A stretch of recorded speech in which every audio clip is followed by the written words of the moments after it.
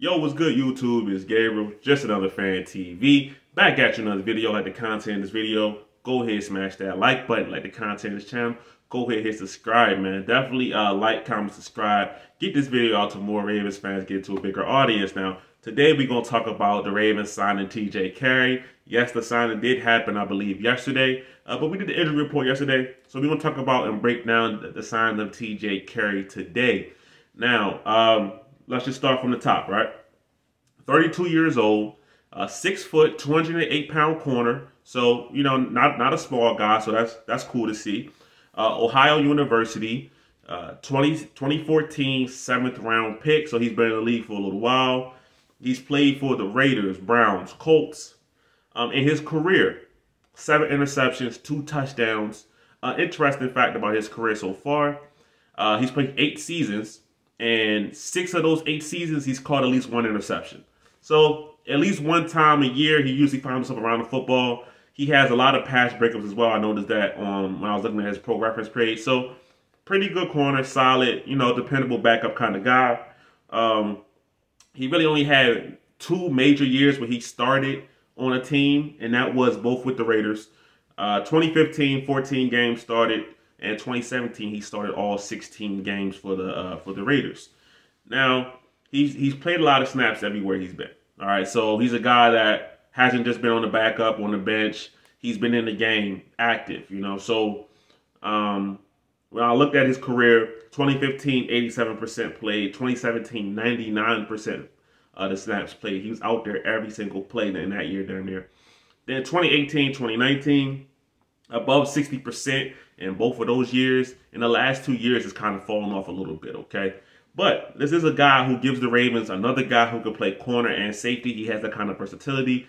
He's done a little bit, I believe, in Oakland and for the Browns. He played a little bit of safety for them as well. So if the Ravens ever find themselves lacking in either area, he's a guy that can fill in one or the other. And that probably is why, you know, he's one of the bigger corners at 6 foot, you know, almost 210 pounds, because he gets that safety corner versatility. Okay. And also, speaking of that versatility and his size, he has over 40 combined tackles in 5 of his 8 seasons. So not only is he pretty decent in coverage, if the guy does catch the ball, he's pretty good at getting the guy to the ground, has a lot of tackles. And that's something that the Ravens have struggled in, is always completing the play. So TJ Carrie could help in that sense.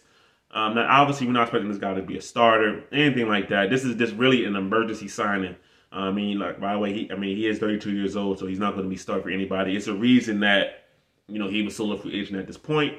But he's a solid player that can give the Ravens some dependable snaps if called upon, okay? Like I said before, he hasn't played as much in the last 2 years, which is part of the reason why he's a free agent at this moment. And we're going to get to the next part, which is why the Ravens may need this guy immediately, okay? I was looking at the practice report for today.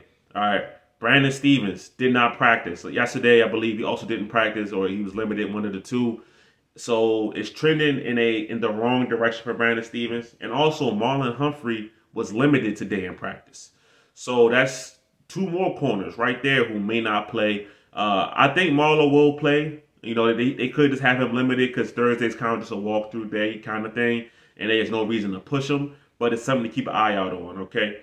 Now, somebody that does play corner who was a full participant today is Marcus Peters. And that's an upgrade because Marcus Peters was limited as just of yesterday. So now today he's a full participant. J.K. Dobbins is a full participant for the 2nd day in a row. Travis Jones is a full participant for the first time since being back. So I would say it looks like all 3 of those guys are trending towards playing versus the Dolphins, which is going to get the Ravens a massive, massive boost. And if that's the case, if you know, like a guy like Marcus Peters can go, then they may not need to bring TJ Carrie off the practice squad. We also got to remember, right, there are several players that are probably in front of TJ Carrie, and for this opportunity, you got Pepe Williams, you got Jalen Armour-Davis, you got Ardarius Washington, who is still down there. The guy, Ardarius Washington, offers that same kind of safety corner versatility. Now, obviously, TJ Carrie is a much bigger, you know, player than Ardarius Washington is. But at the end of the day, he offers that same kind of versatility. So I will look for guys like Pepe Williams, who had a really, really good preseason, especially versus the Cardinals game. He had a really good game there. Look for Jalen Armour-Davis. We didn't see him much during the preseason because he was injured. But, had some run in his first game versus the Jets. I would expect the Ravens to continue to try to give him some run out there on the field. I mean, these guys were fourth-round picks this year. They want to see what these guys got. They were brought here for a reason. That's the play. Now, as far as TJ Carrie goes, I do like the signing. I feel like it gives the Ravens some more insurance, some more depth. That's something that Eric DeCosta has learned from. I will give him credit for that, is that you can never have too many corners. You can never have too many guys on the back end. Because as long as I've been a Ravens fan, the Ravens have seemingly had issues with the health of, corners, safety, whatever it may be. And we end up having to play guys like, not to throw these kind of guys under the bus, but, Robert Jackson, Kavon Seymour, guys that probably wouldn't play for most NFL teams if they had the choice, but they have to play due to injury and things like that. So TJ Carrie at least gives the Ravens a guy who is experienced. He's played a lot of snaps, like I said, and he's been on, decent teams. You know what I'm saying? Colts team he was on was pretty decent. So he has experience on good NFL rosters, right? So that's what I'm looking out for. See if they will call this guy up. And if they do call him up, I expect him to play well. I don't expect him to be completely out the mix, completely sorry or anything like that. But that could change if he has to play a lot of snaps. Now, like I said, these last couple years, I believe the last year with the Colts, he was only around like 20% of the snaps on the field, so he didn't play a lot last year. So now into this year, you don't want him to play a lot, but if they need him, I feel like he can fill in a pinch, which is kind of what the Ravens need at this moment, right? We don't know the extent of Brandon Stevens' injury, if it's serious or if it's just, they're resting him for the day, whatever it may be. We don't really know, okay? Marlowe is the same way. I think it's just a rest day for Marlowe, but I could be wrong. But for right now, until we know more, until we see what happens on Friday, we're just going to call it a rest day. So the Ravens could be in a good position at cornerback and not really need TJ Carrie for right now. They just keep him stashed on the practice squad just in case. But we'll see. So the main thing is that big physical corner. He's been around the ball. He's and he plays a lot. When he does get a chance to play, and he plays well. He good solid tackler, and he's a guy that can help the Ravens in a pinch. So it's not a big deal type of signing or anything like that. It's just more of a security blanket if the Ravens need them. You never know what could happen in these kind of NFL seasons. As we know, the Ravens need to be prepared for injuries because it's a part of the game. And we learned our lesson last year that if you don't prepare for injuries, you can find yourself behind the 8 ball and in a really, really dire spot. So that's my breakdown of TJ Carrie.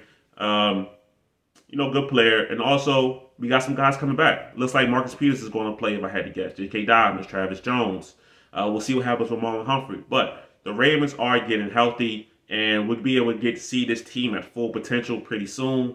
Guys like Ronnie Stanley, I don't think will play. Pat Ricard might not play. I will say that. We'll see what happens with him because he's did not practice for the second day in a row. So we'll see what happens, man. But the Ravens, I think, are in good shape, and they're getting healthy, right? You want to kind of ramp up for the season. You don't want to be at your best right now. You want to keep going up, which I think the Ravens are on the trajectory to do that, all right? It's your boy Gabriel, just another fan TV. I'm out.